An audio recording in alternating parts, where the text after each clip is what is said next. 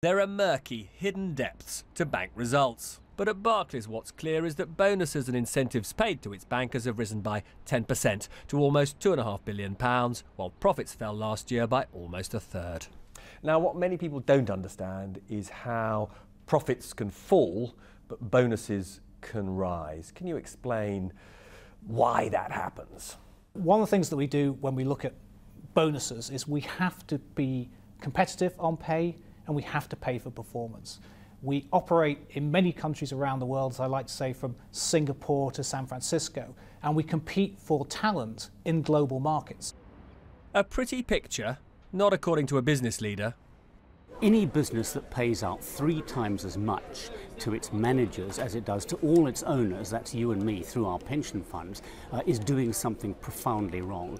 And shareholders, the investment companies who invest our pensions, ought to be up in arms about it.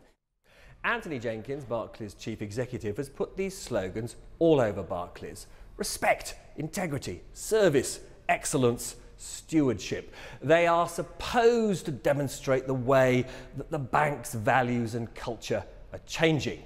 As it happens, the first letter spells rises. Now, does that mean Barclays rises or pay rises? Does it damage the reputation of the retail bank and the commercial bank, this furore about bonuses year after grinding year? We don't think that investment banking per se damages the reputation of Barclays. We do measure this. What enhances or can potentially damage is the way we do business. It's what we do that matters. So if we do business in the right way in retail banking, in investment banking, in credit cards and corporate banking and so on, then our reputation will improve, and it has been improving.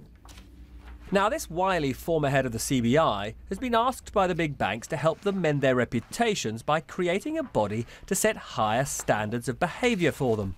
3 things are happening. 1 is there's new regulation. 2 is there's new kind of bank leadership. Those are the critical things. But the third thing that is needed is an industry-wide approach to raising the game. One bank can't do it by itself. Barclays, global and also local. In Scotland, for example. Scotland, independence, good for the UK, bad for the UK? Well, that's a matter for the Scottish people to decide. We think that we can make it work either way as a bank. Barclays, when bonuses don't fall with profits, can it be properly respected again? Robert Peston, BBC News.